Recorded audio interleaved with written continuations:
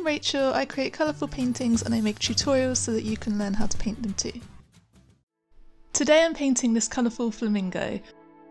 I absolutely loved painting this. I find flamingos really cute anyway, and experimenting with the bright pink tones of the feathers was so much fun. This is a shortened version of the video, but I have also made a full-length step-by-step tutorial where I tell you all of the paints and colours that I use, and the video is in real time so that you can paint along with me from start to finish. This full-length tutorial is available on my Patreon along with all of my other art tutorials and videos. I'll add a link in the description of this video, so if you want to watch the full video, just click on that. I started this painting by working on the background first. I usually start with the background for my animal paintings. There's a few reasons why I do this. The main reason is that the animal is in front of the background, so by painting the background first, I can then paint the feathers or fur over the top to really bring the animal forward.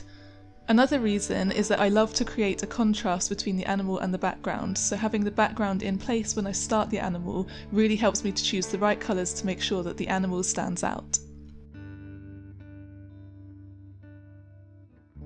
I decided on a green background for this painting because I think it will contrast nicely with the pink flamingo feathers. I love learning about colour theory and implementing it in my art, as it really helps to make the painting pop and look really colourful, which is what I love. So because the complementary colour to pink is green, that means that there will be a high contrast between the flamingo and the background. I also want it to look almost like there are tropical leaves in the background behind the flamingo, so this was another reason for this colour choice. I love to create texture in an original painting, so I used thick brush strokes with lots of paint. This does mean that each layer takes longer to dry, so I had a bit of waiting time in between the layers, but I really think it's worth it to be able to see the texture in the finished painting.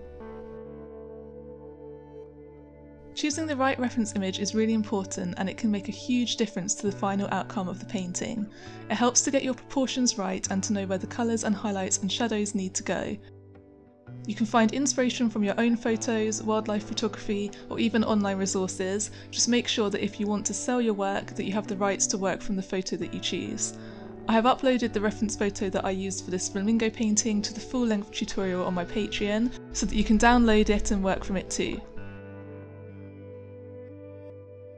I always sketch the animal onto my canvas before I start painting. It's so helpful to have this as a guide, so you know that you'll be adding paint into the right places. There's nothing more annoying than spending time painting something really well but then realising that you've painted it in the wrong place.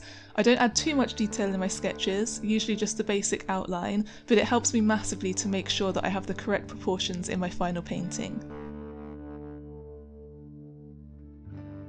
I wanted the flamingo's feathers to be more of a peachy shade of pink, so I used a mix of reds, whites and oranges to get the right shades of paint. Sometimes I work with the colour straight out of the tube, but a lot of the time I like to mix my own colours to make sure that I can get the perfect shade.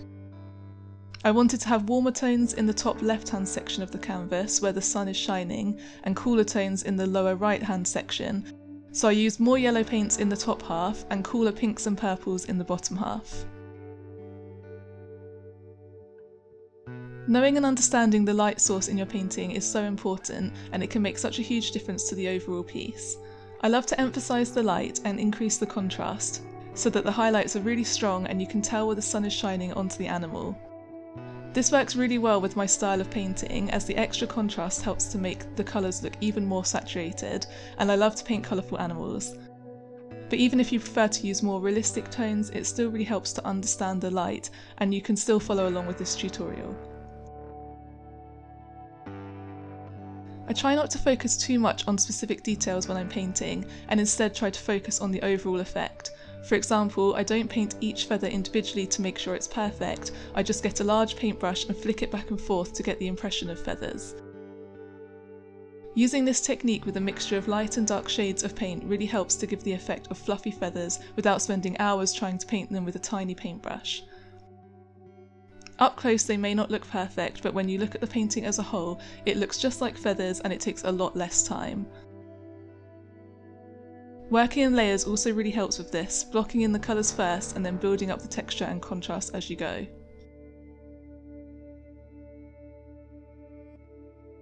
I've said it before, but I think that birds are one of my favourite types of animals to paint. They're just so naturally pretty and colourful, and I love painting their feathers. I love experimenting with colour choices, and birds seem to give me so much freedom with this, which makes the process even more enjoyable. Let me know if you have any ideas of birds that you'd like me to paint next.